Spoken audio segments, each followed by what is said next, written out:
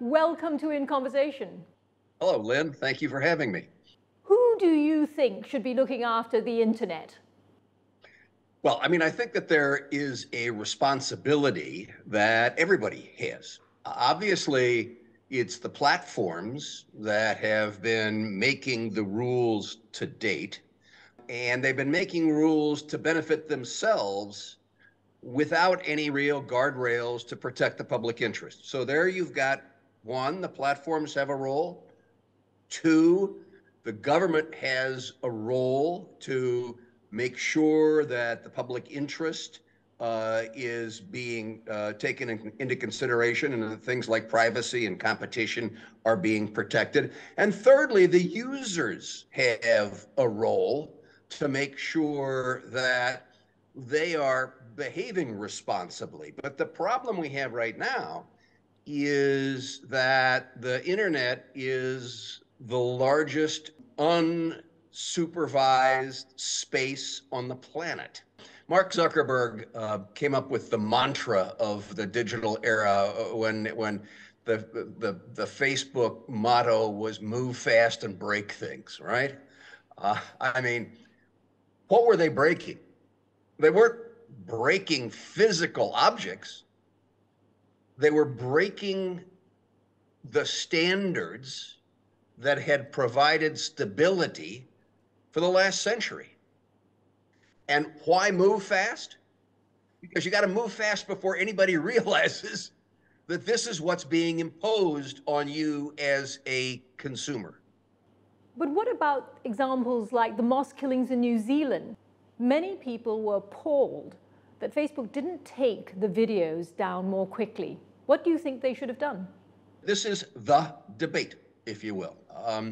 There are some who argue that you don't want the platforms to have editorial control, and there are others that say you do want them to have editorial control. I think I tend towards the latter. And my approach to all of this, Lynn, is, it was computer science that got us into this situation, and it should be computer science that gets us out. That harnessing artificial intelligence and capabilities such as that should be able to make content decisions, but you have to have the leadership that says this kind of thing will not happen. So you're saying that Mr. Zuckerberg, Elon Musk, and all of them ought to get together and say, we believe in truth, and that's what we're going to make sure is on our platforms? Seems a bit naive. But they have failed. It is terribly naive. They have failed spectacularly. They have had opportunity after opportunity to do that. And they haven't. So what? And they haven't, correct. So which is why I think you asked the question at the outset, who could do something about this? And I said, government has a role. And so one of the things that that several of us have proposed here is we need a digital platform commission that has the expertise to pull together these kinds of individuals and say, okay, you got 6 months to come up with a behavioral standard that we will get to approve and that we will enforce. But this kind of Wild West, anything goes, doesn't go anymore. It's going to be very, very hard to enforce, though, isn't it? The European Union, with their Digital Services Act, has begun to chart a course as to how they think this can be done through law by requiring transparency of the decision-making of algorithms and then notice and take down, where I give you notice that this is something that is illegal or in their case harmful, and you must take it down. What's really perplexing in all of this is that the algorithms make their decisions in secret. You don't know until the lie is put out there that it even exists. And then it takes forever to catch up and understand and do something about that. And so if you have notice and takedown, if you have an understanding of the decisions the algorithm is making, then you've got tools that you can deal with. So do you think that the Europeans are getting it right, that they are moving towards regulation that all the rest of us in the world, including here in Asia, should be looking at? They are certainly ahead of the rest of us. And it has been incredibly thoughtful, the way they have gone about it. So we're at the beginning of a process here that is going to produce some answers and some more information that we can use to guide ourselves going forward. But God bless them, they have at least started. In our country, we're not doing anything. And why is that? Was that when it took a turn with President Trump, taking his hands off the internet completely, and therefore the regulators also taking their hands off the internet? Is it a political decision? You know, Lynn, I think that there was going back into the 90s, there was a belief in government that we need to have hands off the internet. When I was chairman of the FCC, I was constantly being told by members of Congress, "You're trying to regulate the internet," as though there was something magic happening there, and that if government got involved, it would break the magic and all the wondrous things would disappear. I think we have finally reached the point where we understand it's not magic and that we need to be thinking about what are we going to do as a society to put the rights of the people back in the equation instead of basing everything around the rights of the internet barons.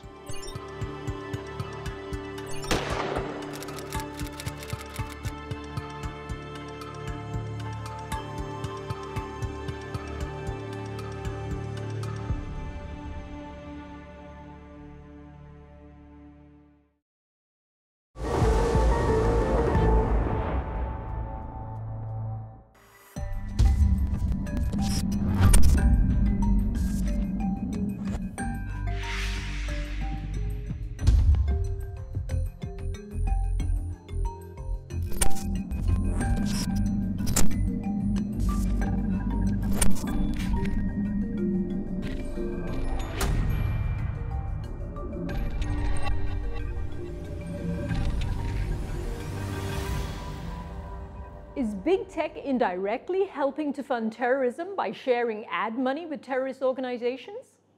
Well, what you're going to see in a couple of weeks are arguments before the U.S. Supreme Court that address that question specifically.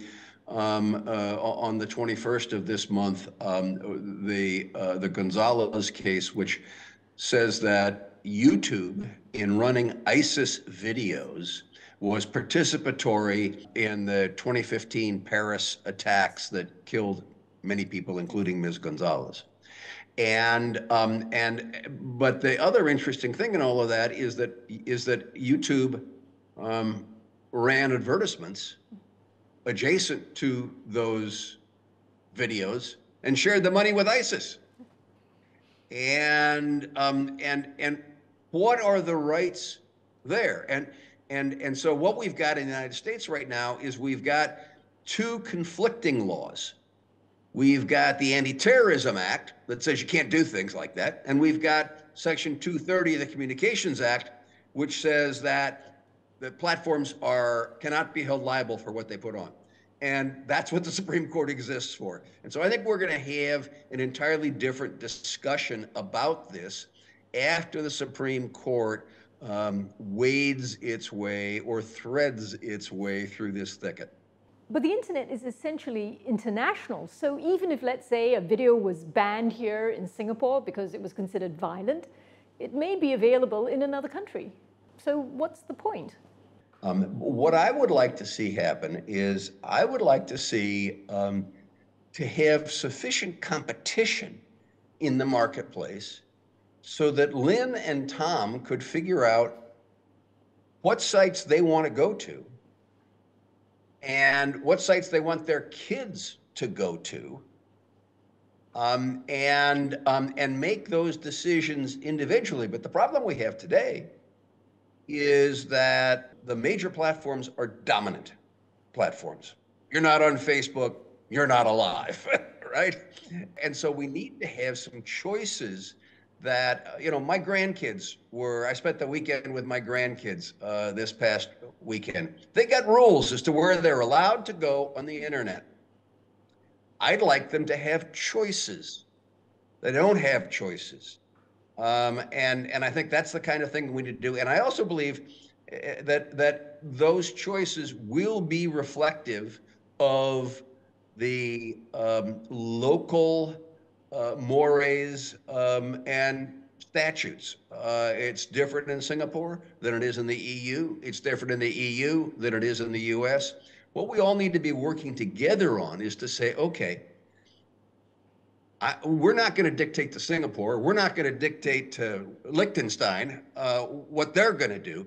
But we need to have compatible concepts that can be enforced locally based on local mores. So you're talking about what? A Google platform for Singapore, or not a Google platform, just another platform, so that we wouldn't have to go to Google. But that wouldn't work, would it?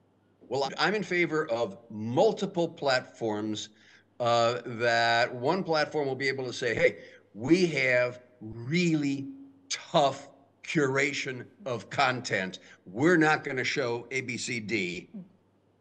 And that's where my grandkids are only allowed to go. But we have a situation right now where the dominant companies say it's my way or the highway. What about if I use I'll play the devil's advocate, I'll put on a big tech hat and say, but we at Google are actually doing that already. You can put in all these barriers so that your grandkids can't see porn, so your grandkids don't see people being shot in public at a mall. All of these things we can put in. You just have to click the right buttons and we can arrange that. So it's not our fault, it's because you as the consumers can't be bothered to put in the guardrails. So when's the last time you tried to do that? How many screens did you have to go through? What kind of rabbit hole did you have to go down to find the place where, no, I don't want this, but I do want that? The difficulty is that the economic incentive of the platforms is controversy, because controversy attracts viewers and viewers attract advertisers. We need to get to the heart of that question first. We need more responsible advertisers as well, don't we? Well, isn't it fascinating the way the advertisers responded to the changes in Twitter? That's true. So it does make a difference. If public opinion is against it, they will also withdraw their support, is what you're saying. I think that's what we've seen.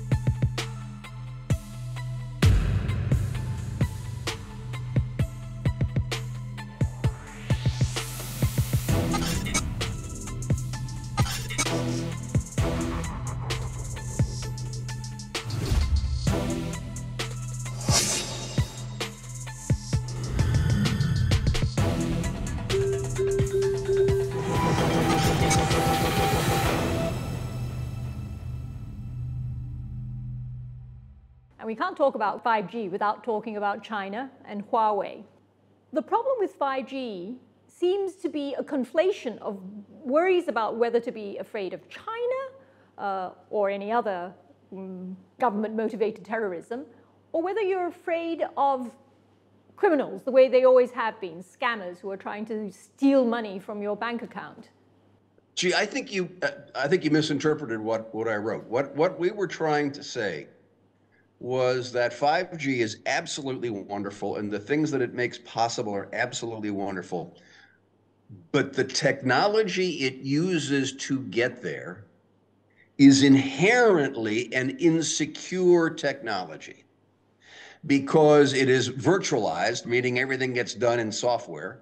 We know that software is inherently hackable, and we know then that creates a supply chain problem, if you will, where who wrote this piece of software becomes a very important security question.